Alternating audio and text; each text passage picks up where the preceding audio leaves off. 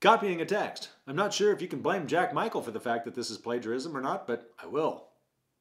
So yes, copying a text, plagiarism. That's all I got. There's nothing more, I don't think. Just a wee bit more. Just a wee bit more.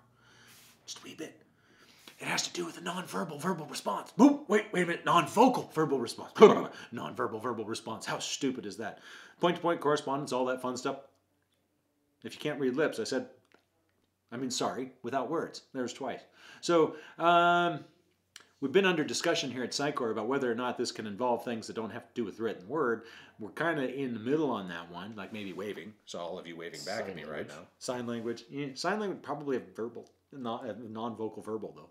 So I don't know. I don't want to go there right now. This is a 1-minute video. We could talk about this for years.